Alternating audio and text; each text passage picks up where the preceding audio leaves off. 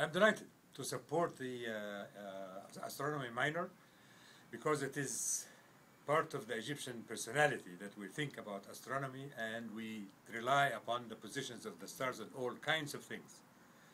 Our ancestors, the ancient Egyptians, worked very hard to figure out exactly where the stars are, and they figured out exactly how to sight up the pyramids and the positions of north, south, east, and west, and all of these things, because astronomy was a very important component of the lives of people.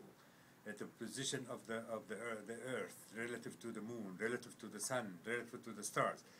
So learning about these kinds of things will expand the mind, it'll expand the soul, and make us a little more attuned with the universe around us. So I'm delighted to see the American University taking the lead with the support of other universities to have students involved in this wonderful new minor of astronomy.